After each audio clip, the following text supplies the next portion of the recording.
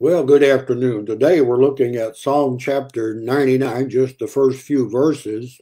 It's an interesting text, and let me show you why in just a moment. Beginning in verse number 1, the Lord reigneth, and that's, of course, what you expect religious people to say. But as we look further into the psalm, all people of the earth are to acknowledge that, not simply in a church.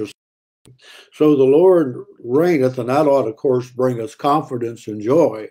And you'll see why again in just a moment.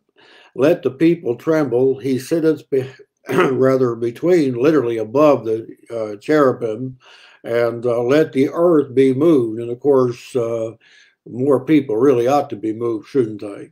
In verse number 2, the Lord is great in Zion. And the reason he says that is to identify who God is. And as you notice in the verse, he's not just the God of Zion, the God of Abraham, Isaac, and Jacob, but he's the God of all the earth. And therefore he says he is high above all the people, not just Jerusalem. In verse number 3, let them praise. Here's the proper response when we understand it is the Lord who reigns over the earth and has supreme dominion, sovereignty. It ought to cause us not only to have confidence and joy, but we ought to cause us to worship him, that is, praise him in verse number 3, because he's great and awesome, for he is holy. We can't get into the depth of that word, but just a glimpse of that is God is completely distant and separated from us. He is high above mankind, infinitely. In verse number 4, and this is the verse I want you to think about for just a moment, as I mentioned in the intro.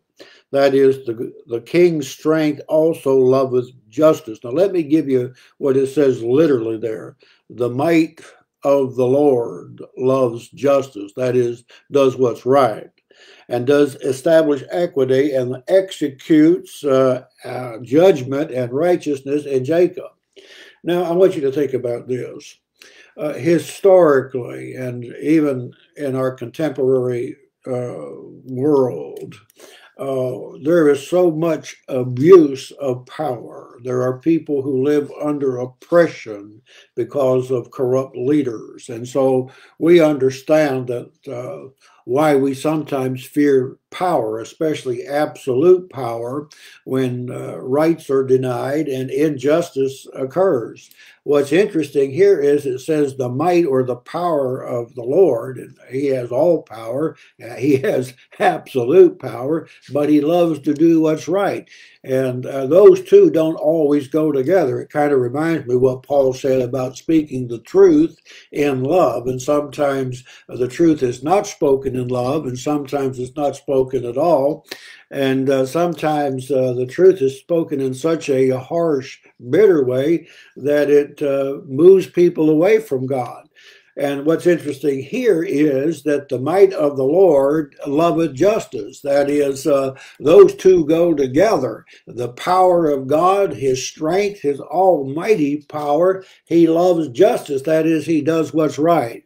And so that's an interesting verse, isn't it? Because that gives us a reason to praise him and extol him and have confidence and joy in him. We need to remember, I think, sometimes about the God whom we serve.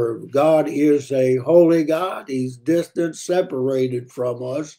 He is supreme, and yet his mercy and his justice and his strength and his power go together. What an interesting thought. And so those are some of the things I'd like you to ponder on today about how the Lord loves justice, though he has all the power to do what's right. And so we'll be talking tomorrow in Psalm 100, and we hope to see you then tomorrow at noon.